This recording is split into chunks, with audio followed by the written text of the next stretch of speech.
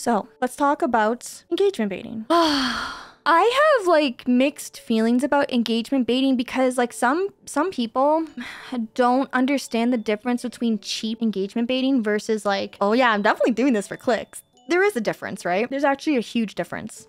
So if you are making sensationalized content, some of that can be considered engagement baiting, but that doesn't make it bad.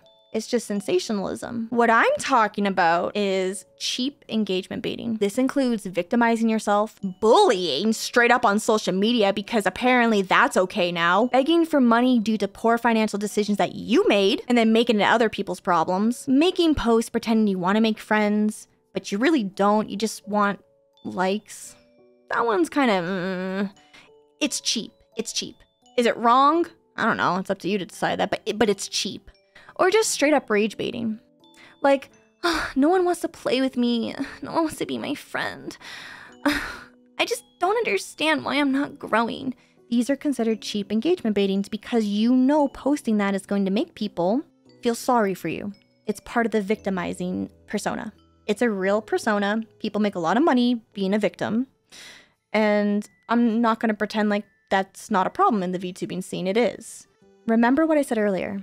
If you don't mind people viewing you in a very negative light, then the victim persona could work really well for you and you'll make a ton of money. But is it worth it at the end?